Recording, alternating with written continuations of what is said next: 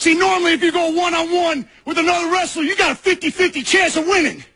But I'm a genetic freak, and I'm not normal. So you got a 25% at best at beating me. And then you add Kurt Angle to the mix, your chances of winning drastically go down.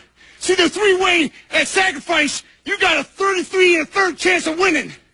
But I got a 66 2/3 chance of winning because Kurt Angle knows he can't beat me, and he's not even going to try. So, Samoa Joe, you take your 33 1/3 chance minus my 25% chance, and you got an 8 1/3 chance of winning at sacrifice. But then you take my 75% chance of winning, if we used to go one-on-one, and then add 66 2/3%, I got 141 2/3 chance of winning at sacrifice. See, Joe, the numbers don't lie, and they spell disaster for you at sacrifice.